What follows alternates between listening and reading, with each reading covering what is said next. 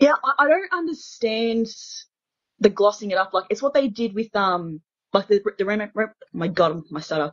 The remake of Psycho, how they made everything bright and Technicolor, and you're Oh, like, yeah, but if you are doing this shot for shot, but just making it all in color, you've just proved the film was perfect the way it was. yeah, and And and and, I don't know, there and was something about it I hated.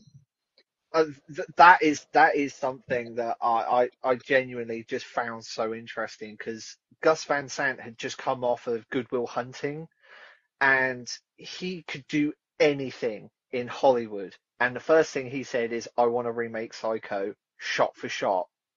And he did it as an experiment. And Michael Haneke has done it as well with Funny Games, and they did it as a complete experiment to say, can you actually remake a film?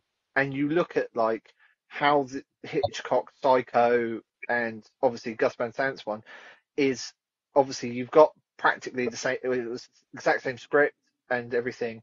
And I think even the editor was talking about like how they were timing shots to be exactly like that, exactly the same, and they said they couldn't do it because of how the performances were different and obviously things like that. But it's a weird experiment, and I love that Psycho, the remake of Psycho, but as the experiment it is not as it's nowhere near as good Okay. as the original. Yeah, no, no, no. I'm controversial, but I'm